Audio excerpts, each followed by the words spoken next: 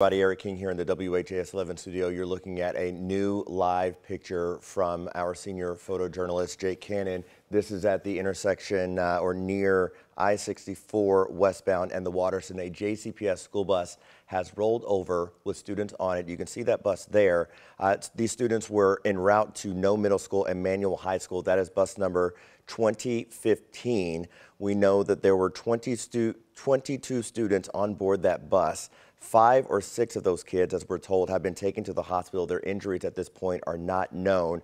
The remaining students were transported to Wagoner High School. So any parent that had a child on that bus can pick them up at Wagoner High School, so long as they were not one of the 5 to 6 children that were transported to the hospital.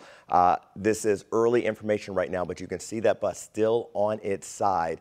Again, 22 students were on that bus. 5 to 6 have been taken to the hospital with injuries unknown. The rest of those students are at Wagoner High School right now. We're told they're safe. Chelsea, I know you've been trying to give people some perspective on how all of this is impacting traffic right now.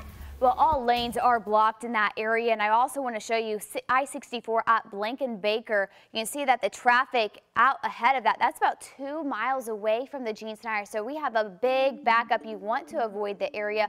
Also, they are blocking that area getting on from I-264 onto 64, or 64. So avoid the area if you can.